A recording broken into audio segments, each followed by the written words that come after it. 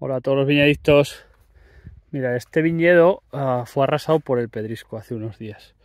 Le dejó todas las hojas prácticamente en el suelo.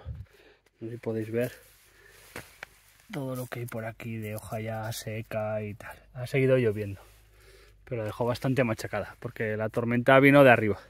Fruto no ha dañado mucho, pero hoja, prácticamente toda la hoja adulta la dejó tocada.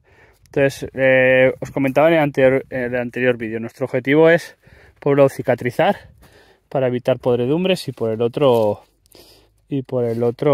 estimular. Esta planta le hemos metido estimulantes y ya están desarrollando todos los nietos, que es lo que queremos. Fijaros cómo tiene un aspecto ya verde, los nietos ya han crecido, fijaros, este nieto ya ha crecido prácticamente un palmo desde la aplicación.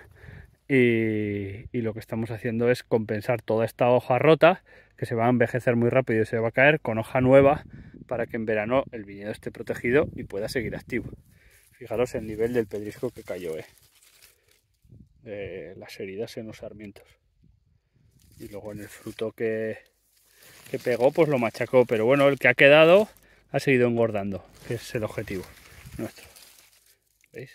Para que hagáis una idea el nivel de pedrisco que había, porque ahora la viña, si hacemos un zoom general, se ve más o menos maja, pero es por esto, por los tratamientos de estimulación que hemos hecho, pero se quedó totalmente deshecha, o sea, daban ganas de abandonarla, de no hacer nada, pero al final, si nos fijamos en el fruto, pues el fruto que ha quedado una cosecha más o menos decente.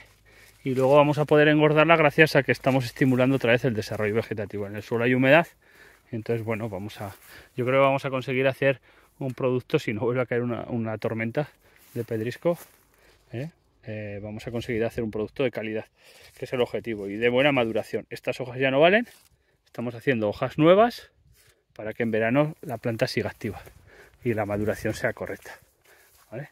Este es el objetivo al final de actuar después de un granizo. Y este es un viñedo ecológico, entonces las posibilidades de utilización de productos es bastante limitada.